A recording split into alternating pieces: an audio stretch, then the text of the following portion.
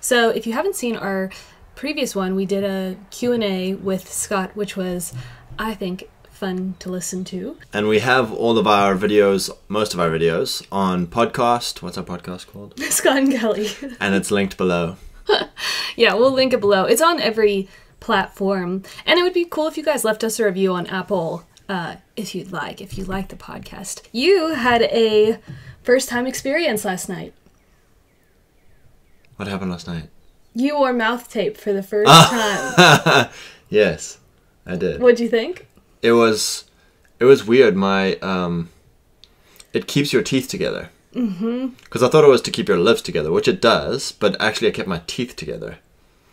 Because obviously usually I let my jaw drop a little bit. So I probably woke up at like 4 or 5 this morning and took it off. And then when I woke up again at 6:30, my mouth was dry. So it's a very interesting experience. Yeah. So I've been avoiding the mouth tape, and so I've been doing mouth tape for, well, I started it when we lived at our old house, so maybe almost a year coming on. I just use the M3 tape that you can get from anywhere. There are like specialty brands of mouth tape, which I would be interested to try because the M3 tape does leave like residue on your mouth, and so I have to use my rooibos infused jojoba oil to get it off in the morning, and that pretty much does a good job at getting it off. But I've been using mouth tape because I sleep with my mouth open, and if you lay on your back, you sleep with your mouth open. But if you don't lay on your back, you're fine. But I obviously still open my mouth. True, that your mouth was dried out. So it's supposed to be, there's supposed to be so many really good benefits to sleep with your mouth shut. And if you're unable to do that, mouth tape is supposed to help with that. So, random side note. All right, so more questions. I actually wrote them down this time. Last time I didn't have anything written down and we just kind of wung it. But I have some of your questions that you wrote down. And number 1 was... lovely Miss Melody asked about, in our previous videos, we've talked about you, when you first came to America, were not able to work. And she wants to know why you weren't able to work. Yeah, the visa process you have to apply for. So I think as soon as we got married, we applied for a marriage. So what visa did you come on? Just a B1? B1 business travel. Is it B1, B2? Something I can't like even remember the terminology. But it's like your usual 10-year travel and business visa, if you want to call it that. And then we got married, immediately applied for our spousal visa. Yes. And at the same time, I applied for a work visa because your work visa comes quicker than a spousal visa, or at least it should. What was the immigration visa process like? Because that's something that a lot of people don't really have. We're not very good at admin. And so if we can do it, praise anyone God. can do it. And we did not hire a lawyer to do it for us. So, well, we thought about it. We looked into it, and the lawyer was going to be like thousands of dollars, and we did not have thousands of dollars. So, and what you did have was time. That's right. So I started like filtering through the whole website and all the PDFs of like all the different forms that you have to fill in and get in on time. And I think there was just this constant stress of like, did we fill it in right? Did it go to the right place? Well, because you don't hear back from them for like months at a time. So you did like all the work. You followed YouTube videos. Do you remember looking up YouTube videos? No, but God bless. There was some Delta who was just crushing at legal stuff. And I was like, thank you, sir. Yeah, I remember you did all the paperwork. And by the time I took it to FedEx to get it shipped, that was like a stack of paperwork this big. And we had to have someone sponsor you. So my dad volunteered to sponsor. Yeah. And a sponsor is someone who says, like, this person's not going to go on welfare or be a criminal, and I'm going to make sure that if they have hospital bills or if they end up in trouble, I'm the one who has to pay for them. So your dad very kindly did that for me. You cannot get a spousal visa without being sponsored by someone. And so we mailed it in. And then I was concerned because January came along, and that was when your 6-month visa had expired. I was just resting on one little screenshot of a sentence that said, once your application is in, it voids all other visas, and you're not allowed to leave the country until you hear back from the home, what do you call it? I can't remember any of these. Immigration services. Yes. Yeah. So you were petrified that I was going to get FBI'd in the middle of the night. Whereas Yeah. I was like, I've got my screenshot. Yeah. So before you got approved, we had to go to Louisville. Well, first we had to go to Cincinnati and do your biometrics, weight, pictures, heights, all of that stuff. And then when they finally did contact us, which I'm really grateful, this was all in 2017. And I think now, because of the corona stuff, everything's way backed up and kind of a mess. So we thought it took a long time then. Yeah. But when they finally contacted us, then what was the next step? Yeah, then we went in for that interview where they took you into a room, asked you a whole set of questions, wrote all your answers down. Then I went in and they asked me all those same questions, back checking it on Kelly's answers. Okay, this was a hilarious experience because every time we'd go to immigration, we like dressed very nice. Yeah, I wore my suit and you'd get there and there'd be like people in pajamas and hoodies all the time. And we were like, don't you respect this? Like, this is a huge moment. They're deciding if you get approved or not. And half of them couldn't speak English either. Like, they had to have translators. And that's what took a lot of time. You were time. the only person that spoke English in that whole waiting room. Mm-hmm. Everybody else had translators. Yeah, and that's what took so much time because if you were behind them, it would like everything had to be spoken twice. Two questions, 2 replies. So it was very frustrating. But anyway, carry on. Okay, so then we had our... if you've seen The Proposal with Sandra Bullock and Ryan Reynolds, and they have that like interview thing that have you seen The Proposal? Are you sure you haven't seen it? Never seen it. But it's where this is the part of the interview where they take me and like ask me all the questions, and like in The Proposal, I think they say like, what color toothbrush do you have? So we were prepared for like all types all of the stupid questions. Like but I feel like most of the questions had to do with our wedding and honeymoon and the trip there. And the trip to the consulate. Yeah. So like they asked us, what car did you come in? Who drove? How did you get, like, which way did you come to get here? Yeah.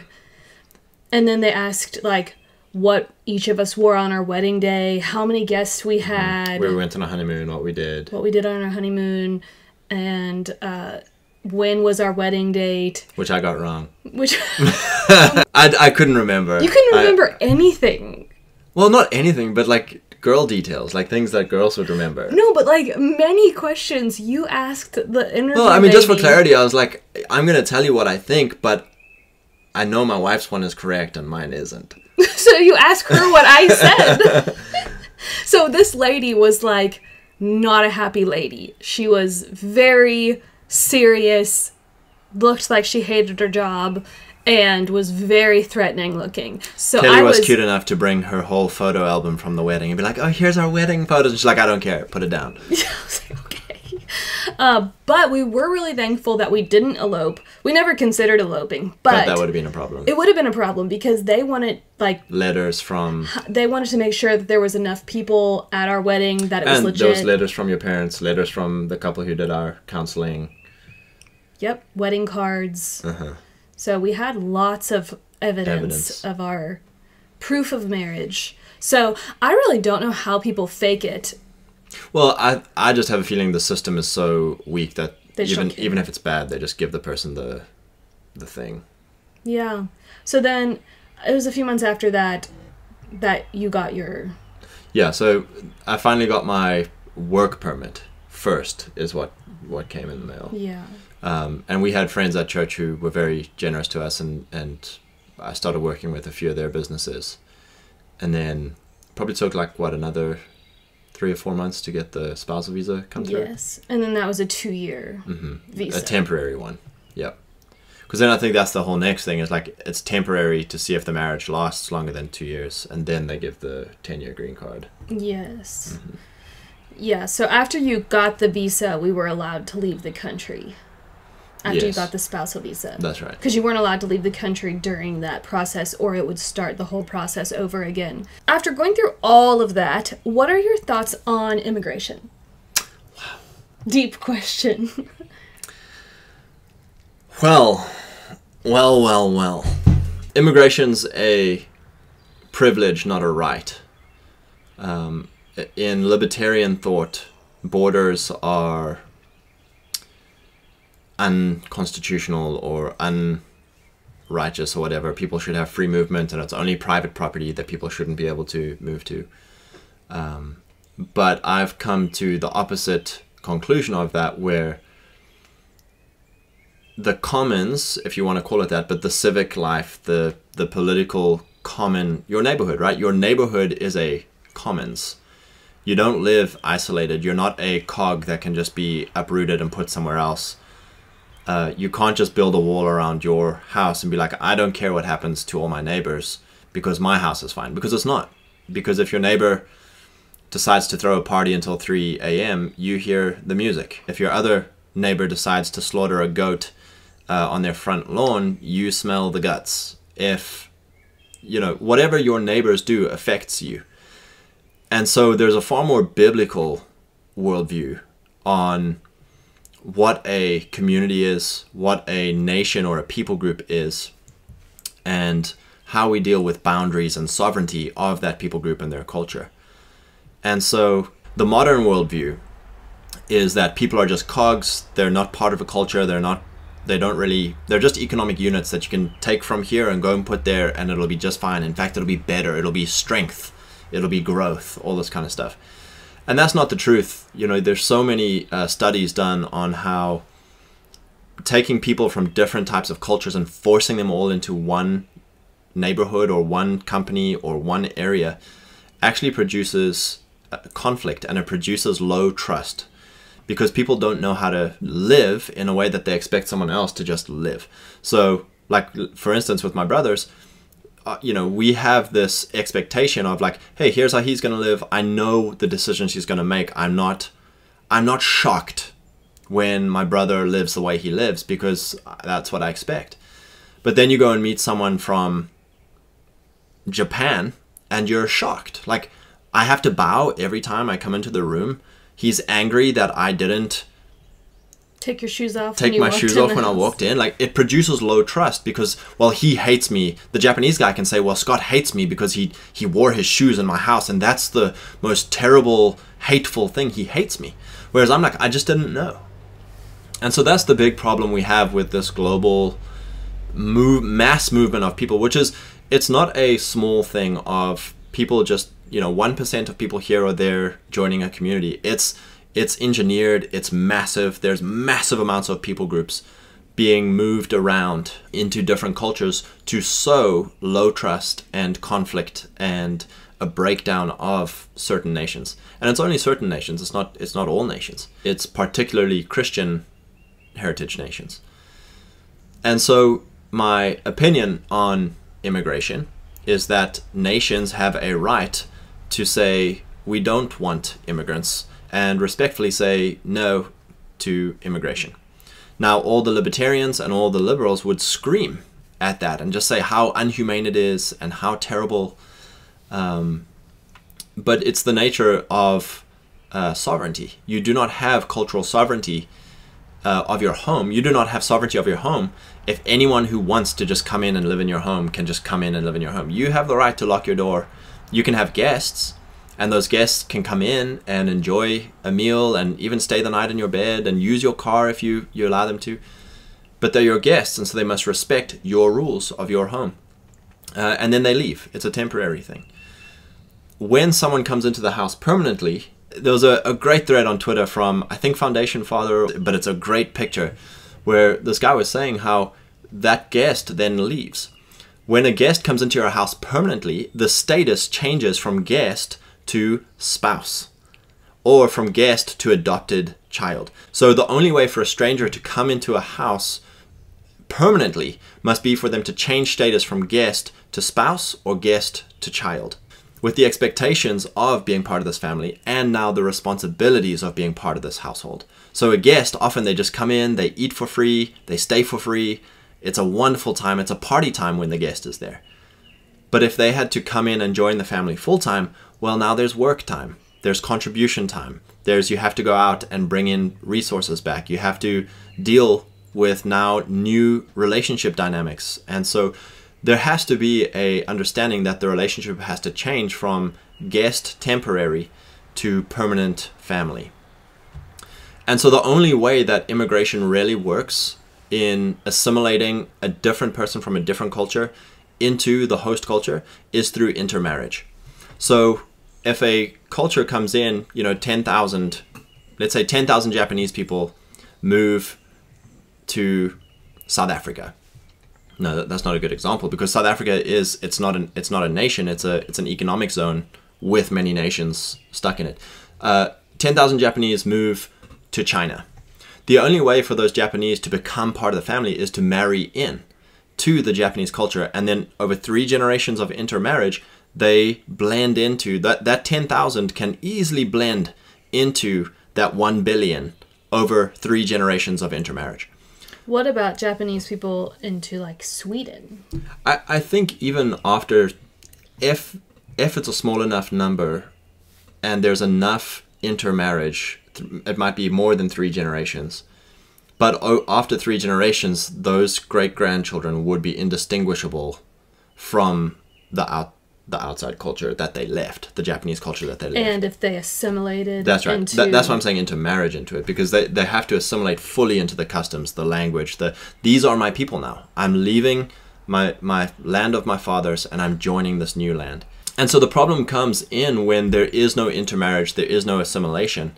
And so you get these people groups, 10,000, 100,000, 1 million, whatever it is, people groups moving into a country and starting an enclave. In other words, we're not going to marry in to this host nation. We're not going to learn the language. We're not going to obey the culture and the religion. We're going to keep to our own people. We're going to marry amongst our own people. And so 3, 4, 5 generations down in a nation, you now have citizens of that nation who are still separate from the host nation. And that creates low trust, it creates conflict. And that's the genesis of the vast political problems we now see in all of these once Christian nations that were very honoring of their culture and their heritage. They now have 10, 20, 30 different cultures setting up enclaves and going for their own political power to go after their own interests rather than the interests of the host nation. And that's dishonorable. It's disrespectful. So then what would you say, like, to people who say that, well, you're an immigrant? Mm-hmm. Yeah, and so I've married in. I've married into the host nation. I honor the host nation. So I'm not here. You know, there was a great story when we first went to Lexington in Kentucky. There's a huge South African community in Lexington. There was a huge Facebook group of South Africans in Lexington, and someone was like, oh, do you want to be added to the Facebook group? And I was like, no.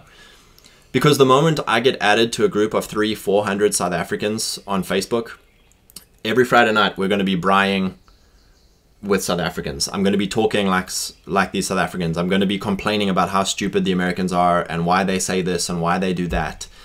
And you never assimilate because you stick to your own people. Whereas for me, it's like I knew I was marrying into your culture. So to be honoring and to be respectful, I needed to honor the host nation and leave behind a lot of things that I thought would be incompatible with the life here. And it's likewise, if you came and lived with me in South Africa, you would have to leave behind a lot of things in order to fit in and assimilate there. Well, I was thinking about that with, like, the one time we were in South Africa for, every time we go, but, like, when we were there stuck for Corona, I do feel like a major difference between South African or culture in South Africa and America is order and chaos. And when we go to South Africa, I can't expect order and expect, it's like, blessed, I always say this in South Africa, it's like, blessed are the flexible, for they shall not be broken. But I think that is kind of like my version of assimilating when we're in South Africa. Yeah. Okay, I want you to tell this hilarious story. I was thinking about it when you were talking about people coming in. So you may know this, but I had heard of it, but I didn't know how real it was until we were going through the immigration process and found out as soon as Scott wants to become an American citizen, and he gets approved of that, he gets his citizenship, then anyone directly related to him... It's called chain migration, but anyone directly related to a U.S. citizen can get citizenship in America. Like, immediately? They would have to go through the process, but they could immediately be in the system. The funny story with chain migration is the one time we were coming back from South Africa, and we were in New York, one of the New York airports, and we were going through the green card, the American citizens or green cards line. And the international lines are always chaos because it's like it's 2 replies, 2 questions, because people need translators. They've got the wrong documents. It's always a shambles. Whereas the citizen line is actually usually pretty quick because it's straight in, welcome home, here's the thing, straight through. But this one time, which relates to the whole chain migration thing, we were caught behind a group of about 10 Asian ladies whom none could speak English, but they all had American passports. Which shocked us. And so, well, I wasn't shocked. I mean, it shocked me. My wife was shook. And so the TSA are very particular, God bless them. And these Asian ladies just couldn't follow instructions, were like hopping lines, so there's those those poles with like the rope things that you can interchange, and there's a TSA lady who was trying to direct the flow of traffic, and the Asian ladies just snapped open the line and tried to cut everyone by cutting open the line, and this lady just screamed at them, and it was like they scurried back into this line, and then we get to the point. So we were behind them. Yes, unfortunately. And so we get to the front eventually where like there's now all the booths where you present your thing and get stamped. And so it's like, one at a time, please come up. And this whole group just goes up. So the guy's like, one at a time. And they all jump back. And he's like, all right, one person. And they all come up. And he's like, one at a time. And then they're all over and over. Oh my gosh. It was... And then the one lady did go. And then he's like, next. And then the next rest of the group goes up. And we're like... So anyway, it worked in our favor. Because by the time we got there, he's like, next, and we go like, greetings, officer. Like, I hope you're doing well. And he's like, thank you, God bless, welcome home. I don't think he was over the chaos. I was over the chaos. Yeah, but that's just a symptom of how different people groups do things differently. You know, culture is not something that each different person is just a cog and they can fit into any other culture. People are different. Languages are different. Religions are different. Our heritage and our idea of what it is to live a good life are all different, and that's okay. Like, praise God. God made the nations. God made the differences. And the problem is with globalism is it's trying to erase those differences. Yeah. We have a cross-cultural marriage, but we are still like adjacent. Adjacent, that's the word. Yeah, we speak the same language. We speak different dialects of the same language. Yeah. We have the same religion. We have a very similar heritage. And so it's easier for us than it is, let's say, a Japanese and a Zulu, who have different languages, different heritages, different religions. And so even our marriage has been very hard. Not in the sense of like our marriage is on the rocks and we're struggling. It's like, no, like just we have to learn that this is how she grew up. This is how she thinks. This is how I grew up. This is how I think. And because, like, I cannot imagine Kelly's childhood. Like, I've seen home videos. I've heard all the stories. And I'm like, wow, that's really nice. I can't imagine having grown up like that. And similar, Kelly's heard stories of my childhood and stories of how I grew up. And it's like, oh my gosh, like, she can't imagine growing up like that. And so now we are two people who have to now reconcile two different worldviews. Two different ways of thinking about life. And thank God we have the same language to talk about it. And we have the same religion to deal with it. And a lot of the same values. Yeah, exactly. But well, we do have, I guess that would be a lot of the same values. Yeah, yeah. But unfortunately, you know, for a lot of cross-cultural marriages, you're piling up difficulties if you don't have the same language, you don't have the same religion, you don't have the same heritage background, you don't have the same values, you're going to have a real struggle to perform the functions of marriage. So, you know, we have a great marriage, but the functions of marriage have taken us 5, 6, 7 years to get to a place where we now feel we understand each other and where it's that intuitive, I understand what she's thinking about this thing right now, has taken a lot longer than it would be if we had both married someone from our own hometowns. Yeah, exactly. So on that note, is there any other fun or just key differences of things that you noticed when you came into America? Besides like the culture shock that you experienced, just like the way America is different for you. The cheapness and overabundance of food. I think in South Africa, soda fountains are not a thing. You buy one can of soda and that's your whole drink for the night. Or you have to buy another can once you finish that one. Whereas in America, you get this like huge big cup. And you can just go up and fill it and fill it and fill refills. Yeah, you were shocked. I was shocked. And I had to like ask, for the first few times we ever went to restaurants or anything, I had to ask like, am I allowed to go? It's going to cost more money? Yeah, is this going to cost, like, do I have to buy it again? And then same with portion sizes. I mean, food is just super abundant portion sizes, more than anyone needs. Selection too. Selection of things. Like milk. Yeah, whatever product is in the store. In South Africa, there might be 2 choices. Whereas in America, you go to the bread aisle and it's like the whole aisle is just bread. Or like the whole aisle is just milk choices. Woolworths in South Africa, I think, must have been like a huge shock to you. Oh, I loved Woolworths. Yeah, but like how small. Oh, yes. But I think because I've been used to shopping like organic section. That's true. You've been in small little local grocery stores. Yeah, I don't really go to the middle parts of grocery stores anymore. Anything else that you can remember? Turning right at a street light. In South Africa, you're not allowed to do that. And that's a great innovation.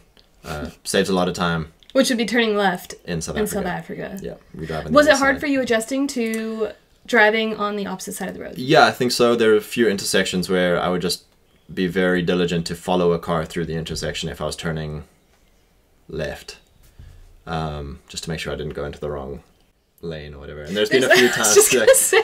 The one time we got back from South Africa and we were staying at Kelly's parents' house. They just picked us up from the airport, and I was just going to take my car for a drive around because I hadn't obviously driven it for like 3 months or whatever, and so your dad said, oh, I'll come with you. So I'm pulling out of the driveway of Kelly's parents' house onto the busy main road, and I'm driving for like, I don't know, 2-3 seconds, and your dad says, Scott? And I was like, oh! So I'd pulled out onto the left side of the road. Yeah, you've done that a few times with me too. I'm like, wrong side! Yeah. But once you're in, you're in. I'd say it's only right when you get back. I come back. The other thing is cars in South Africa are all manual transmission. Cars in America are almost all automatics. And driving is totally different. How? You know how. No, I'm asking you. Everyone like just passes like it's chaos. Yeah, in South Africa you pass. If someone's driving slow, you overtake them. Could be like a car coming, but it's like, oh, there's plenty of room on this road for 3 cars to be going. I'll still pass this car while someone's coming at me because they can scooch over. Yeah. In most of the places in America where I've lived, if you're on a back road, 2-lane road, people will never pass. You could be going 30. Admiring the cows in the pasture, and someone will zoom up right behind you at like 60 and then like be like, come on, and it's like, we're on a very straight country road, you could overtake me at any moment, but they won't. Yeah, and in town in Africa it's chaos, like, oh yeah, people don't wait for pedestrian crossings. They actually just walk anywhere across the street at any time. Cars don't give way though, whereas in America they do, which is a fascinating pedestrians thing. don't have. Because like there have been times where people have been walking across the road and Kelly's like, you have to stop. And a school bus. I never knew about a school bus. That you have to stop with a school bus. Thankfully I never did it. Or the funeral line. Oh my gosh, yes, I didn't know about that either. So in America you have to, if a school bus stops to let a kid out, you can't pass. I think it's most Americans watching this. Yeah, but I mean, that's huge to me. It's news to me. Like explaining if a school bus stops. For the non-Americans watching. Yeah, there you go. And same for a funeral procession. You have to like pull over so that the funeral procession can all... And then in South Africa, if there's an ambulance or a cop car, people will just follow the ambulance or cop car because it'll be quicker. Whereas like in America, everyone like pulls the... like get off the road. It's like... It can pass me. I don't need to like go that far off. But like everyone's like, get off the road. True. And like, okay, the thing's passed. You can get back on the road now. It's like slowly get back on the road. It's so true. So law-abiding, so orderly. I appreciate it. Yeah. Is there anything else? I think obviously there's all different dialects, but it's the same in South Africa with different dialects. Every region has their own dialect of English and. So one of our lovely watchers said that you've lost most of your accent since coming to America. So one of the first... No, it would have been the second time we came. So got my green card, worked for a bit. We went back to South Africa. When we came back, the first job I got that time back in America, that job was very phone heavy, intensive, where I had to make a lot of orders. I had to fix a lot of customer issues and problems and whatever. And I just got sick of people saying, what?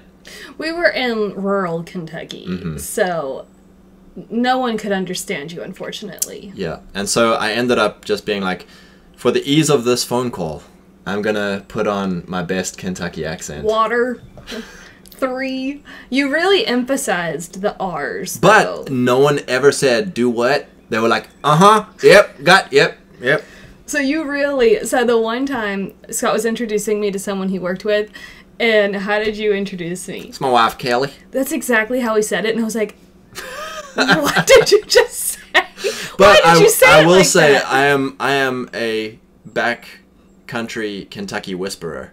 There was one guy who would come into the business every so often, and none of the ladies there could understand him. He was that country. He was so country. These Kentucky girls could not understand him. He was so country, his hands were permanently stained black from working on tractors. Yeah, things like that. But within about 6 months, I was at about 80% fluency in his language. Him and I could have thick conversations. And then I'd have to turn to one of the ladies who worked for me and say, he would like this, and this. And then she would say, okay. And then would tell me to tell him where to pick it up or what to do. I was very proud of. You were so pleased. That's right. And then there was another time a lady that worked for Scott's name was Melinda. And he's so used to saying... Putting an R on the end of everything. Of everything. So Yeah. like water, how would you say water? Water. No, in like South Africa. Water. And then you put an R on it in Water. America. So then with Melinda... Melander! He accidentally called her Melinda. What? Unfortunately, it was in front of everybody. And I was there too, praise God. It was hilarious. So she became Melinder from then on. Melinda. Melander. Well, thankfully, since we've left Kentucky, your Kentucky accent Well, has gone away. every time I go home, I get my accent back pretty quick. If I speak to my mom or my brothers, I get my accent back pretty quick. Yeah. It's just as soon as we hit American soil... Because it's a subconscious thing of like, I'm not going to have someone constantly say, what? Well, it's so very annoying to me. Yeah, I can understand that. Someone once told me that people who don't change their accent in the place that they're new, they said it's because they don't want to be understood. And so the fact that you do change your accent, it shows that you want to be understood. You want to, it's the whole assimilation thing. But the one time, unfortunately, we weren't together at this point, but when you came to America the first time and you went to a Dunkin' Donut to pick up donuts. That's right. And what did you say? Could I have a half dozen? And this lady just did not know. And I didn't know why she couldn't understand me. So, like, I just kept repeating, half dozen. A half dozen. And then I, like, pointed on the thing, and she's like, oh, and then went and got me the thing. 6 donuts. I had to learn how to say half. Yeah. Half. So, Kelly can do a pretty good South African accent. I cannot do a South African accent. What It's would you cringe. What would you say? Why it's cringe? It's cute. It's really bad. Invite me in for a drink. Okay, would you like a cup of coffee? Very good. No, it's cringe. I think the South African accent is the hardest. If you ever want to watch a baking show, it's on YouTube. This is totally side note, but if you like baking shows, this show, it shows South Africa. Actually, it's so South Africa that the finale of the confetti and the, like, whatever pops. And, like, the guy ducks because he thinks there's a gunshot. He thought he was kidding. It's not funny. But, That's great. But we watched it over and over because the guy thought he was getting shot when he won because there was I was like, only in South Africa. And then at another point, the lady dropped the whole cake on the floor. And just put it back on. And put it back on, and that's what the judges ate. And she won that round. And I was like, only in South Africa. So it's called Taste Master.